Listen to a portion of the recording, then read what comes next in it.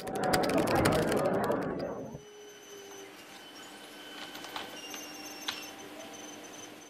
everybody and welcome to the Geographical Plotting within Python tutorial, or basically how to plot data onto a map using latitude and longitude. To do this, we're going to be using a module called Basemap, which works alongside Matplotlib, so a lot of your Matplotlib skills will be directly transferable here.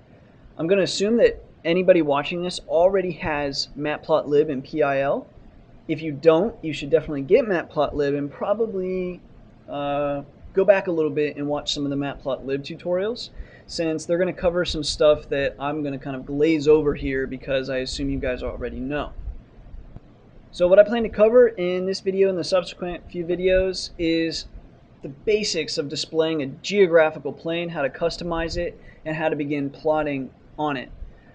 Pretty much all we're going to do is simply plot some dots. Maybe in the future, if I get around to it, we can do some stuff like heat maps. But you need special files to do that, and then once you have the special file, it's really not too difficult. So it's actually harder to plot your own data. So anyway, let's go ahead and get started, and let's get what we need in that space map. So what you want to do is head over to your favorite internet browser, and you're going to want to go to matplotlib.org/basemap. And once you're there, click on the download button, and then it'll be like, go here. So you'll click here, and you'll end up on SourceForge, and you'll want to pick the latest version of Basemap, and then you can pick whatever you've got here. There's the 64-bit, 32-bit, and there's also just like the source down here. So pick whichever one you are using. If you've got a 64-bit Python, you need to download a 64-bit. If you've got 32-bit Python, you need to download a 32-bit. And once you've got that all installed, we can begin to work with Basemap. So what you should always do once you think you've installed it, you should bring over an interpreter real quick and do import, from mpl_toolkits.basemap import capital BASEMAP. And as long as you don't throw any errors, you've done it right. So as long as you haven't, let's continue with the tutorial. So, as you can probably guess, that's what we're going to import here as well. So we're going to say from mpl_toolkits.basemap import basemap.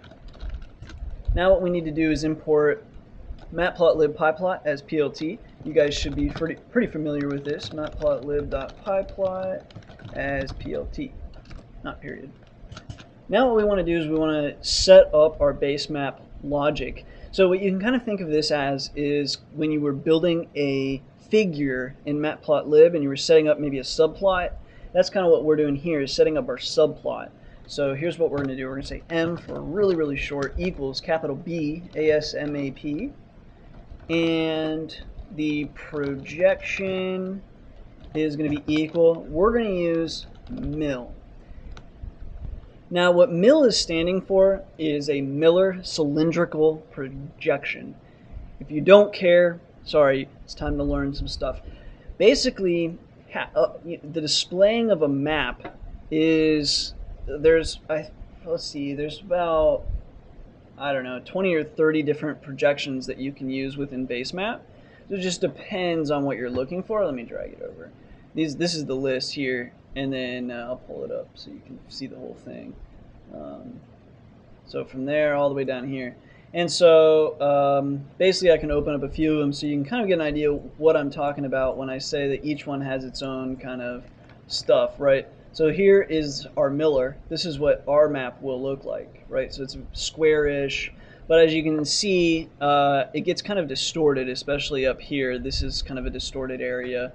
We come over. This is an azimuthal equidistant projection. So there's that. You've got this, I don't even know how to say this, mnemonic, full disk. Anyway, you get the idea. So depending on like what exactly you want your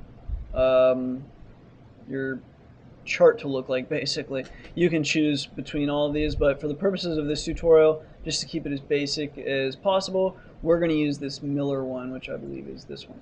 So anyway, just kind of be aware of the fact that there's just a ton of other projections, but each one has different stuff. Like it depends on like if you're making a flight map, let's say, you kind of want your distance between the two between point A and point B to be at least visually quite, pretty close. And then, but at the same time, if you're just interested in the countries, then you want the countries to be fairly proportionate to their actual size, and you don't care so much about the oceans. Maybe it just depends. So there's like a a projection for every size. So that's that. The next thing that we want to do is specify the corners that we want our projection. So this is the full Earth, right? But if we just wanted maybe the United States, we would specify the coordinates here, here, here, and here, like a box. But for now, we're going to just do a full size here, just to keep things as simple as possible. So the way this is LLCRNRLAT. So this is lower left. So LL lower left, CRN or CRNR corner latitude equals -90. Then upper right corner lat equals 90, backslash enter. Then LL corner lon equals -180, and then upper right corner lon equals 180. So we've got a full map here. Next thing we need is resolution equals C, and that's we'll talk about that probably in the next video, because I don't want to spend too much time explaining everything here. But basically that's how the level of granularity basically you're going to have, but we'll get to that like I said. So then next thing you want to do is do draw coastlines, empty parameters. That's just obviously going to draw lines off the coast.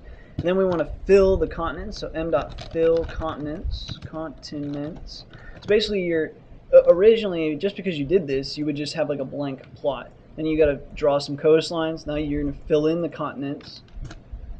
And then m.draw map boundary. And then we'll add a title, same way you've always added titles. So quick base map example. And then plt.show. And if we haven't thrown any errors or made any errors, this should work. Sure enough, here is our basic projection. Just a quick example of how we can put something up real quick. So anyway, that's your first chart. Definitely just wanted to put out a chart, get you guys going in the first video.